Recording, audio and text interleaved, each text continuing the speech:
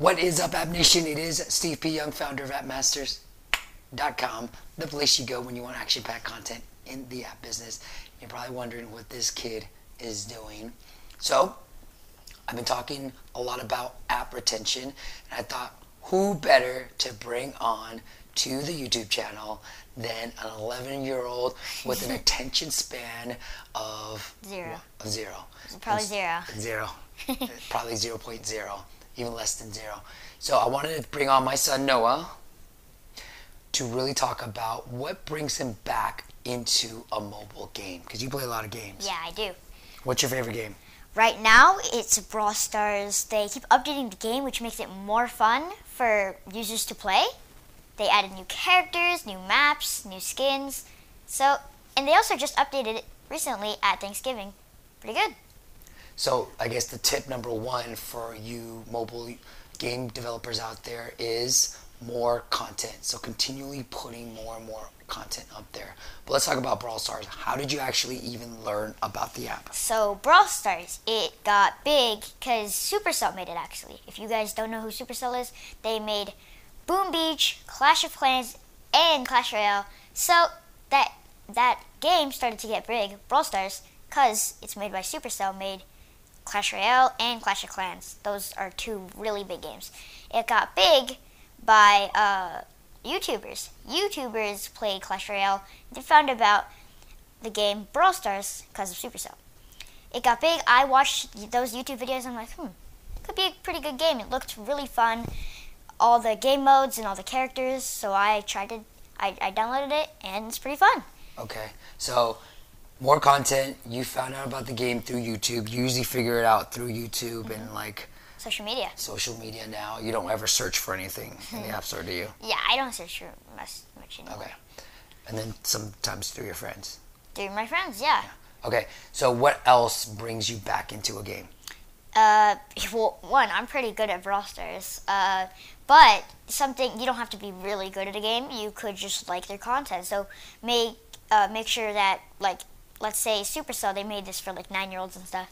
So maybe what do 9-year-olds like? They like fighting and like characters that you could like unlocking characters. When I was pretty little, like 7, 8, I liked games that you just unlock things. Like I just like more content stuff to unlock.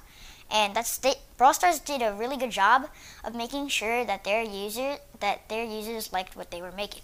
Wait, when you said they make content, so like when you're developing a game, think about what your core audience wants. Yeah. Right? Like your core audience, if it's going to be gamers, they want things. When you say unlock, you mean as you play more and more in the game, you unlock different characters? You unlock different characters, new skins, even new game modes. That's my favorite.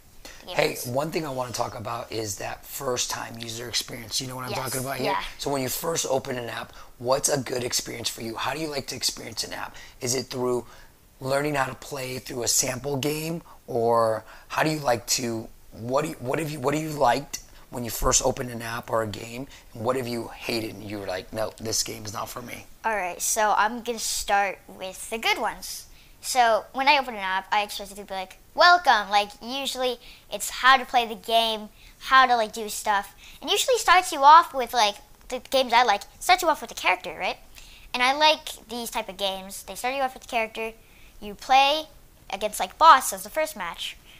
And I like how they just introduce you to the game. They just get you started with the game. I like Fortnite a lot if you actually click on my channel. But they don't teach you how to play. So when, like, I started when they didn't teach you how to play, you used to be like, in the game, press X to load the game. I pressed X, nothing happened. I, like, didn't know how to play. I don't like those type of games because then you're, like, so confused. Like, what do? I don't know what to do in this game. There's a lot of mobile games like that, and you just don't know what to do. So I don't like those because I don't like being confused in those type of games. Especially because with these type of games, they're very in depth, right? Mm-hmm. And so you want a little bit of a tutorial to walk through it, learn what it is, the mechanisms, and then start building.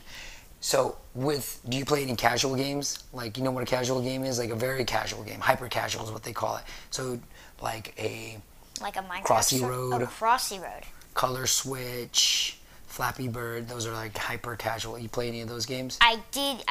Still kind of play Crossy Road. I like the game. It sort of introduces you, but it's a really simple game. So when you hop on the app, it just says tap to move, and then if you're stuck on an obstacle, it'll tell you to swipe. I like this type of game, so as you go on, like tapping and stuff, it'll tell you what to do if you're stuck or something. I like that. Crossy Road Plus, you don't need any internet. There you go. That's easy. Okay. Anything else you want to make sure we hit on in terms of you coming back to a game? Yeah, actually, yeah. The developers should also add more content. We got updates, but then we also have community. I say community is also a pretty big thing. Fortnite community, very big. They also request new stuff. Like Brawl Stars, they have a whole community, whole chat, and they always say like, give us more ideas and maybe we'll do that. So that's how they create new skins, because there was a drawing for skins, which skin should be released. Everyone did their drawings. Community is a big thing. So if you get more people to play the game, community will, recommend some stuff, and your game will grow from the fans and the users. It's also a pretty big thing. You're pretty smart, because one of my past interview guests, he runs a big gaming company, and he said community is the next big thing too. Yeah, I agree. Okay. I agree with him. All right. Well, you're a pretty bright kid, even though you have a attention span of 0.0. Yep. Okay. Maybe even less. So we got content. Number one, build a lot of content. Number two, make sure you build for your end users. So have characters, have fighting styles, action styles that they like. And then number three, have a community.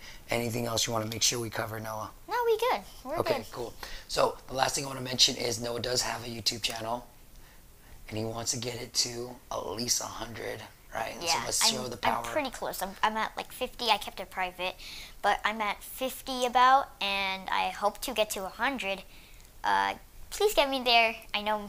Will your crush finally say yes to you? Is that why? No, I don't have a crush.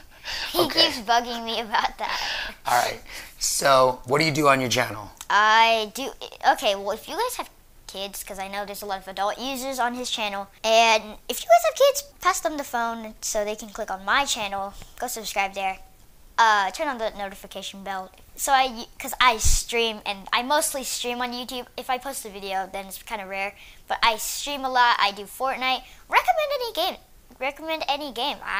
Comment down below on my videos.